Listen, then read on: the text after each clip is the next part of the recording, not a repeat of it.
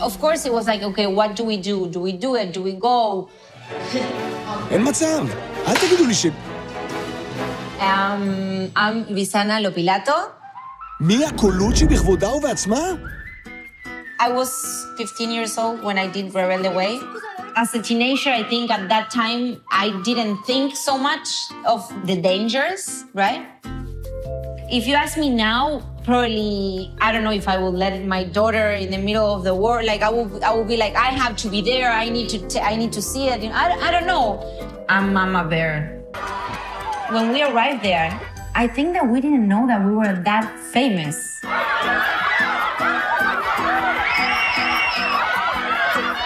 It was crazy, crazy. How would you feel? Like, I still telling people those stories.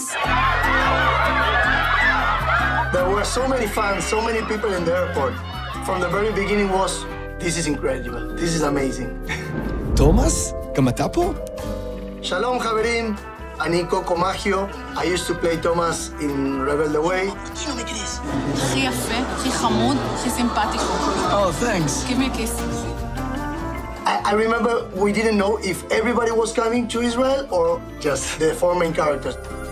I was like, please, please, take me. I want to be in the show. I want to be in Israel.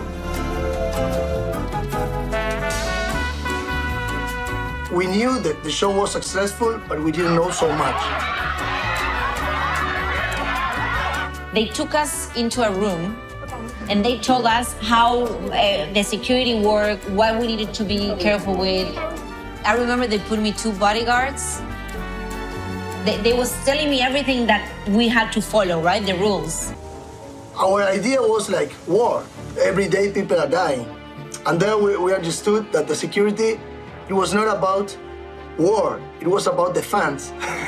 I remember that we were in the hotel and the fans used to hide.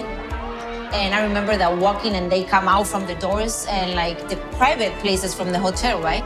Se colaban por los ductos de la calefacción. Aparecían como por todos lados. Era una cosa de locos.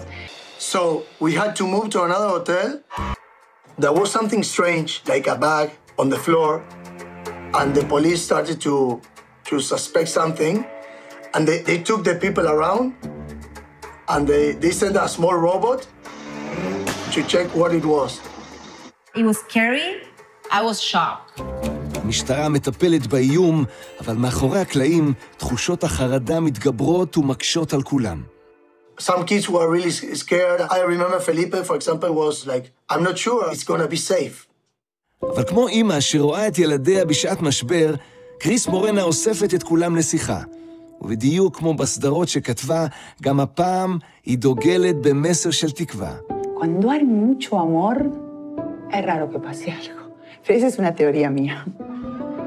Cuando hay tanto amor y tanta alegría, y además nos sentíamos que veníamos a llevar esa luz que no estaban teniendo, ¿entendés? En un momento de guerra. You giving me, you know what? You giving me chicken skin. I always do what my heart tells me to do. You know what I mean? Look, I have a, chicken skin. The shows, they were amazing. You know, everything that I remember about being in Israel, it gives me such a good feeling. Finally, somebody is coming, Finally, I understood a little bit of the importance of going to Israel. At that time, I didn't know we were doing that in people, right? We changed those lives. I think it's in the memories of all the people that were involved in that tour. I think it made me a different person.